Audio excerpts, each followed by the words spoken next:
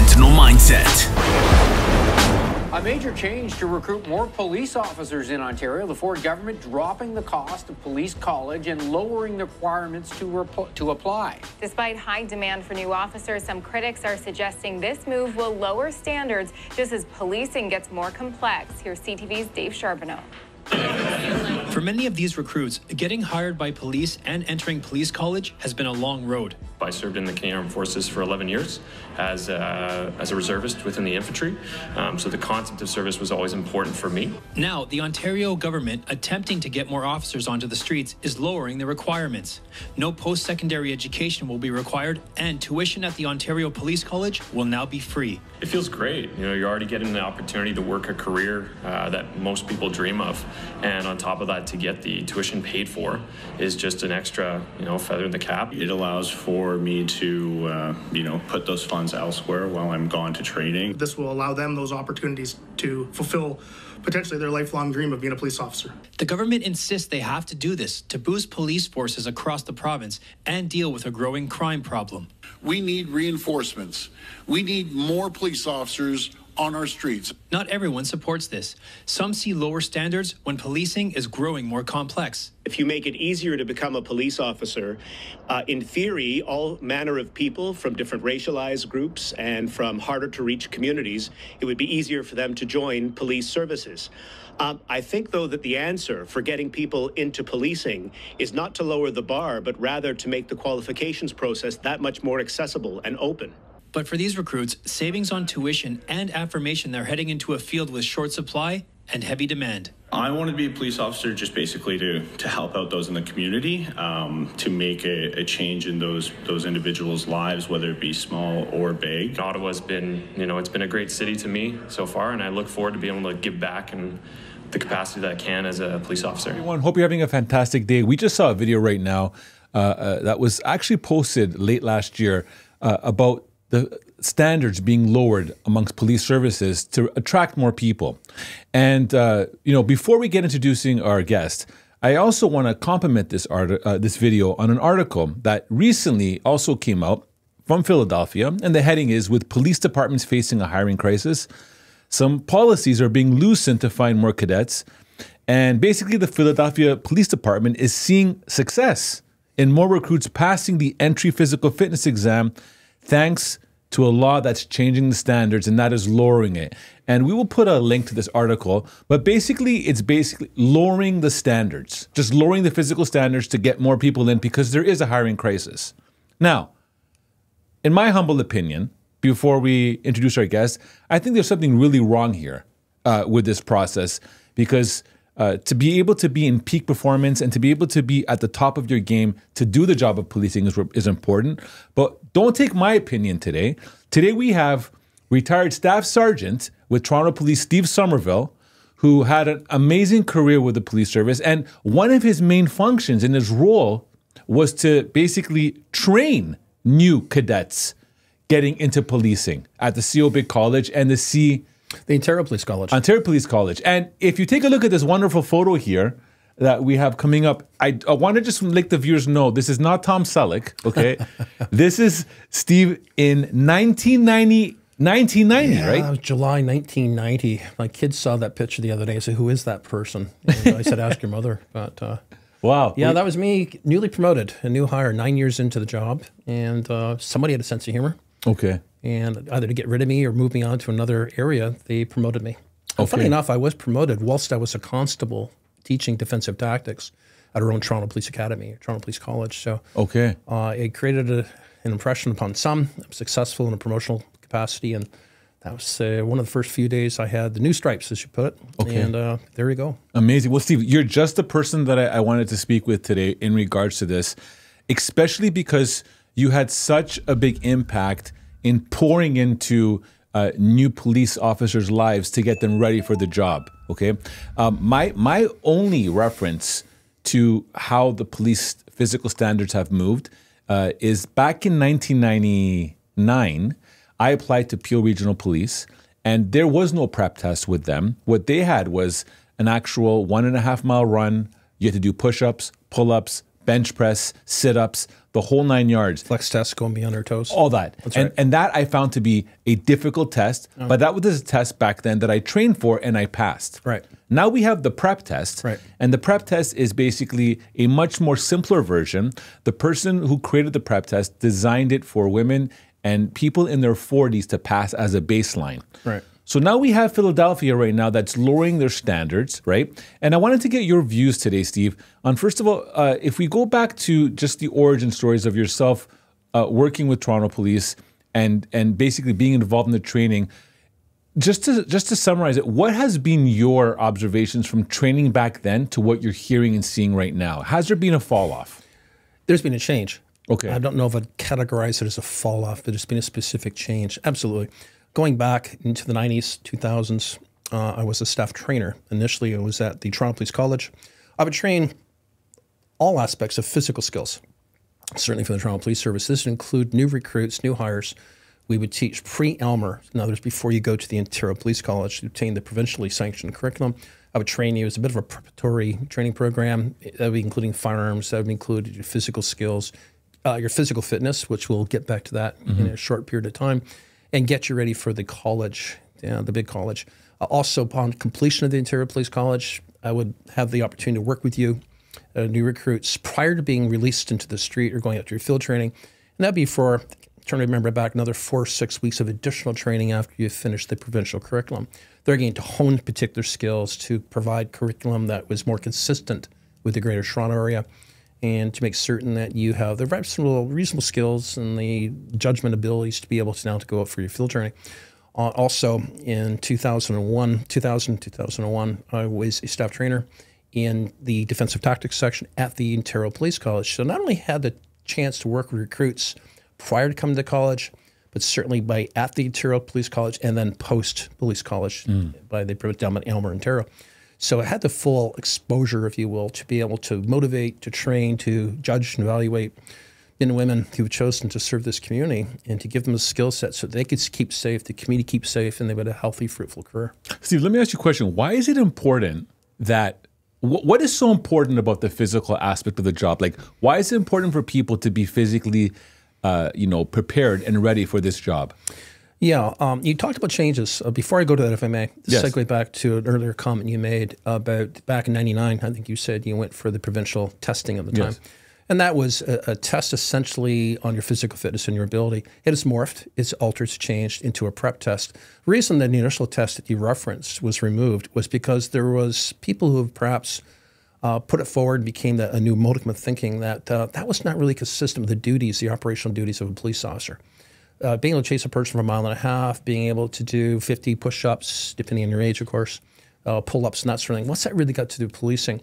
Policing is you could be chasing people. There could be a struggle. You may have to jump over a fence to pursue them, that sort of thing. And it's being made a little bit more clear in terms of the steps of evaluation necessary to be able to say, man or woman, you are now able to meet the requirements of those particular expectations. That in itself, the fitness component, I'll get back into, but that has not changed. That's not altered. There's still a requirement for a physical prep test as an applicant to be able to come to them. But I think you're aware, I think we spoke just recently, and I think you're a little shocked to find that upon being hired, and other than your initial training at the Ontario Police College, there is no physical standard. There's no licensing component or legislative component, I should say, to maintain your physical fitness. It's a personal, individual choice and commitment. Why? Why is that? Like, why should there not be someone, like, I know they have to do a firearms, for example, every year. They do. So why can't they maintain a baseline of physical fitnessing? If you cross this threshold of, like, let's say weight, or you can't pass a certain, test, you're ineligible. Why wouldn't they do that? That's a great question. Yeah. I'm going back, just last week was my 46th anniversary from having joined policing. Okay. So 4.5 decades, I have the pleasure of sitting here talking about what was then, what is now, and likely what will be in the future. But certainly, policing has never crossed the threshold of having a legislative authority to mandate, that physical fitness standard. There's a physical fitness pin. A lot of the stations, the detachments throughout the province do offer a place to work out. There's usually fitness facilities available to police officers, highly encouraged. There are some special units, such as in Toronto, I can speak to the Emergency Task Force, where the physical fitness, there's a specific test to meet those requirements to be a tactical officer. Very, very high standard, and the workload, physical workload for them is at an ultimate level of physical fitness. But unfortunately, that's not parlayed into individual policing duties or responsibilities. It's a personal call.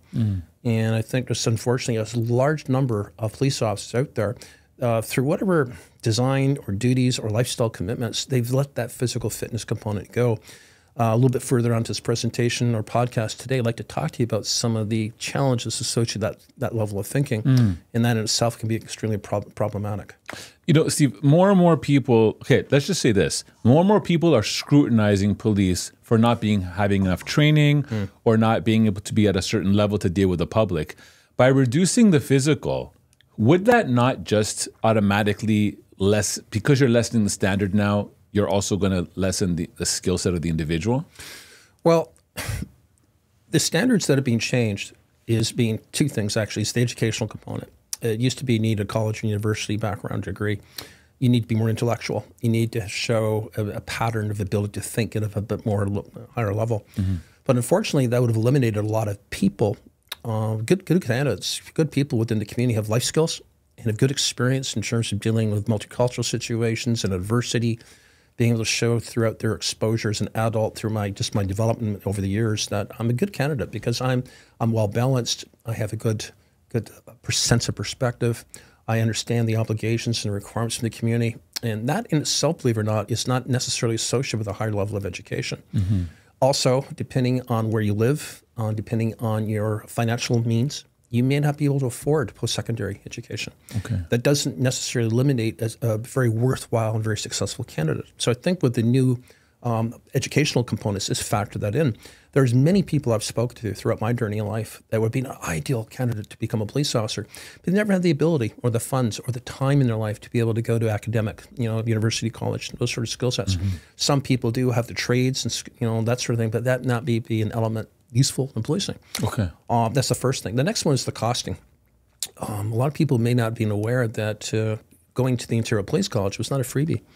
You, as a candidate, would have to pay a fee of $16,000, a little bit more than that, and roughly $16,000 to be able to go there. That's out of the financial means of a lot of people, especially lately, with post-COVID opportunities, cost of homes, cost of living, cost of rent, if you will be, especially we're talking about the Greater Toronto area and what it costs you to be able to just successfully live. I don't have an extra $16,000 available to me to invest into a learning program. Now, there are payments available to you. Certainly to my knowledge, is that in policing in Ontario, prior to that change in that financial commitment, you'd be allowed to make payments, a structured payment, depending on your needs. It could be a year or 4 or 5 years to be able to pay off that debt. That's like an educational debt over top of your head. But that did remove a lot of good, successful candidates. By Premier Ford's perception was by removing that, now you're opening up the ability to be able to take on good candidates without that financial strain or that financial burden, where quite honestly, a lot of people are struggling just to make ends meet nowadays. And just because your financial struggles should not eliminate you from serving our community. I love that. And look, the government already does a lot of things. There's second careers, which is a program. There's a lot of programs put on the government. So this is great. Now, they also did reduce the baseline of education, meaning you no longer need post-secondary. That's right. You can come out of high school. Now, for those listening, I think you should, I've heard a lot of people look at this as a victory, and sure, I guess you can call it a victory, but I can tell you that police services are still, because this is a very competitive job, if you're down to 2 people and one has post-secondary, one has high school, they're going to most likely pick the individual with post-secondary because there's just more of a skill set than the individual. So it's not just a big plus that just because you have no post-secondary you can get through. It's still hard. It's still extremely hard. Yeah. Back when I joined the policing on March 28th, 1978, I won't repeat that any louder, but it was interesting because I was described by my trainers at the time that policing is described as 99% sheer boredom interrupted by 1% of sheer horror. Wow. And before I get into this next slide, share with you something that I received up through a presentation from the Ontario Chiefs of Police Association and just released in 2021 was talking about PTSD, post-traumatic stress disorder, and trauma and exposure to trauma and traumatic events and areas where people see things that, if you close your eyes, Constantine, the worst possible thing you could think of to deal with another human being, good people who are wishing to become a police officer may be exposed to. But the Ontario Chiefs of Police Association released some statistics saying that most people in a lifetime will be exposed to 4 or 5 incidents of trauma. And that could be the death of a parent, hopefully none other of a death of a child, death of a loved one, and a significant loss, in your life. That could be a loss of a home or loss of a job. Right. But in law enforcement, in policing, in first responders, including healthcare and first responders and correctional officers, you'll be exposed to trauma in your career between 400 to 500 times. Wow. Over and over and over. And that creates a real tilt, if you will, in terms of how we see things and respond to things and the residual buildup from a previous experience. Why burnout is real. Physical fitness helps you, sir, with that burnout. And when I take a training program and I offer a training program to people that I'm meeting for the first time, I find my experience is when I'm getting a little bit tired. And by the way, if I'm taking through a handcuffing program, as you know, we teach those programs, or a baton program, I need to get you beyond the point, sir, of feeling a little bit tired or fatigued, because that's usually where most people stop. You work out in the gym. You've seen people, usually at what point do they stop? Not when they are maxed out.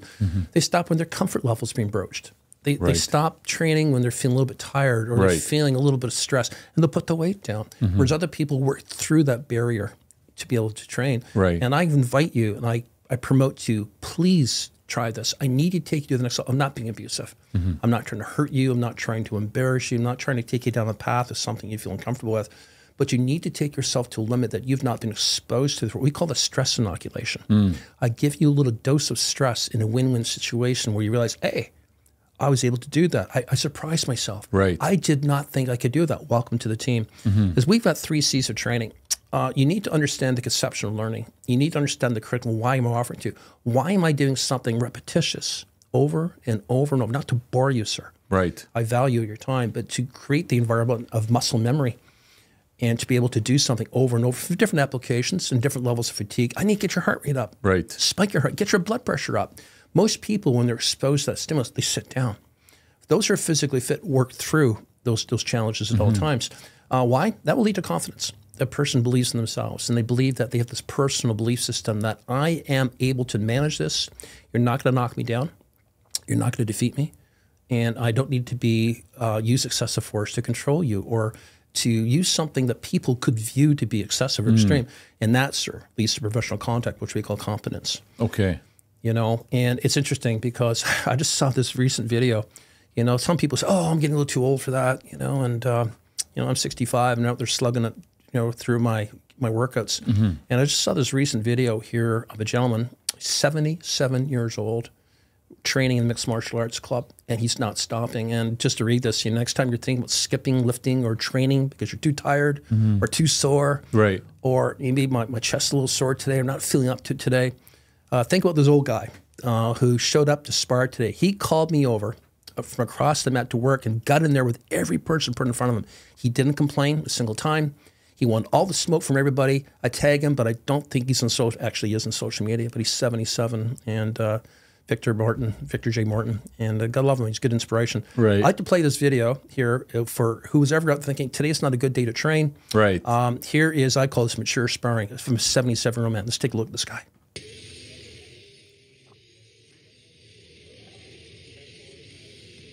Look at him. He's still very aware, man. He is. You talk about environmental awareness and tactical awareness. And my goodness, I think he can put a lot of people to shame. Now, nobody's tagging him, coming at him, but look at him moving around. He's bobbing, he's weaving, he's slipping shots, out there performing. And age is just a number, isn't it, Constantine? That's all it is. That's all it is. It's amazing. This is a testament to, as you said, people that don't want to go to the gym, or people that feel like, I'm too tired, or people feel I don't need this. We talk about lifespan. It should be health span, right? How long do you want to maintain that life longevity, right? You do. Not to only get you through the stressors and the rigors, of shift work and fatigue and whatnot, but just think about it. You may not have a good night's sleep, and I'm not looking for any adversity. I'm not looking for a struggle or a fight, and something goes awry, something changes in your life, and suddenly you're responding to a 911 call, a hot shot. And I'm speaking to my former peers, my colleagues, and people who are serving our community. You got to have the smarts, and the ability to take you through risk and adversity that other people don't. And that starts at the gym. That starts at you. You have the best version of yourself 24/7, because sometimes, even though you're not prepared to engage, perhaps the person in front of you is. Okay. And are you ready? Are you prepared? Steve, I will not accept physical fitness is something that should be dropped and dismissed. You're teaching people to get, you're creating an environment where people could die because of that decision. So this is the part, like, the article says here, as it says, they are, the police department, they're saying, is basically seeing this as a great thing, almost, because they're getting more people coming through. I don't understand the thinking behind it. I mean, we just heard about why it's so important to have the physical maintained at a high level, right? So to loosen that, their thinking is, well, we can get more people in because there is a need, right? The reality is, if you get a whole bunch of people coming in that are passing on a standard that's been lowered, how does that translate on the job? Meaning, as in, they're going to be put in situations where they're almost being set up to fail. That's how I look at it as. I would not disagree with that. Let me change. I agree with that. Yes. And the issue is, once you have a lower physical fitness standard category, how do we assess the impact on the workforce? Perhaps more injuries. In Ontario, we call it WSIB. We have the inability for people to return to work because of injuries. I have heard and I've seen people injure themselves by they drop their pen, they bend over, pick up their pen, and they throw their back out. They get out of the car and they hurt themselves. Or simple tasks of day-to-day duties in law enforcement, with a basic level or decent level of physical fitness, you don't have those issues. And let's talk about stress. Let's talk about burnouts. Let's talk about PTSD. I won't say a number, but I'm aware of a shocking, alarming number currently in Toronto of good people who are overwhelmed by what they were exposed to, and they'll never return to active duty. And we got to learn. We have to learn to provide a level of support. I think that starts off with, we talk about the Sentinel mindset. Well, I think what we need to have a look at here too is a bulletproof mind in terms of probably the worst risk that we can have, which is sometimes ourselves. We dismiss a standard or we dismiss a goal that's being set not to be abusive or punitive, but to keep a level of safety for you and others that you may have to work with. And why you want that dismissed, why you're prepared to come into a program that will let that go and not take your safety into account. To me, that's a major sin. I'm not trying to be religious or political here, but you are creating a environment where good people are going to get hurt or worse. The thing that's concerning about this is that you're probably not going to see the effects of this until a couple of years later or a couple of months later, until people are actually on the jobs now, and and they're dealing with situations, and this data will come out delayed. So again, whatever decision is being made right now, we don't see the results of it yet. We won't see the results. And it's not the other thing too, is if I'm tired or I'm sore or I'm hurt, I might just book off my shift. I might call in sick. Right. And it's lost hours. So we have a compensated peace officer who is reporting off for duty. It's got to be backfilled. Often that it's not backfilled in the street. Like you being a security owner, if you have a guard reporting off duty for whatever site that you're working at, usually you have to backfill that. But when there is no other candidates, you could run short with that police officer for that night. It's not a question. There's nobody filling the blanks. So we have an inability for that reserve, if you will, to come out there. So you're going to have a limited calls for service availability. You're going to have officers who are counting on backup. I don't know about you. If you and I are working an event, I'm not being an advocate for anything here other than appropriateness. I want you to be reasonably fit if you're going to be backing me up. And I want to be able to count on Constantine to be able to realize that if there's a physical struggle, I can count on your ability. Okay. And I think you have the right and the expectation to count on me. If I'm going to work with you here today, is that you realize that I can help control and manage the situation without hurting members of the public, being ethical, being moral, being empathetic. And that's a different podcast that we can certainly speak to. Right. But not overreacting and not backing off because of my physical inability to support you. There's nothing worse. I would not be able to look you in the eye if I thought that my physical fitness or lack of was a reason as to why you could be injured at work or exposed to something that could have been handled differently. Okay, so let me ask you this, Steve, just to kind of close. That's fair, what I'm saying? 100%. To close as a last question right now, I've invited you to join our committee right now, representing all the police services, and we're going to be discussing now the opportunity to lower the standard, to invite more people in. We're bringing you in, Steve, to ask you today, do you think we should do this? And if not, what shall we do? What should we do based on your experience? What would be that advice you'd give us today? No. Okay. No. Clearly no. Do not drop that standard. Increase the standard. I believe that a fitness component should become a legislative requirement. Okay. I think certainly there should be the opportunity for police officers to train, perhaps even a higher scale of pay is an incentive to work out. I can't give you the numbers, and I do recognize that, police services are strapped through community budgets. I'm fully aware of that. Right.